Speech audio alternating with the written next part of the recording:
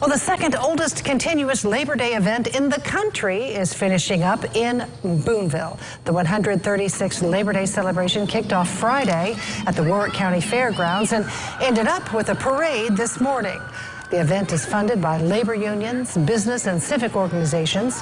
Boonville Mayor Charlie Wyatt is one of the organizers. He spent 41 years as a member of the Steelworkers Local 104 and says he appreciates all that organized labor does for the community.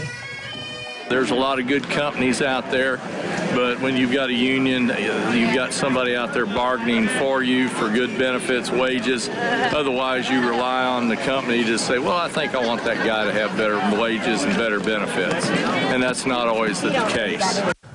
Well, the Labor Day Association was established in 1886 to honor organized labor and the hard-working men and women of the tri-state area.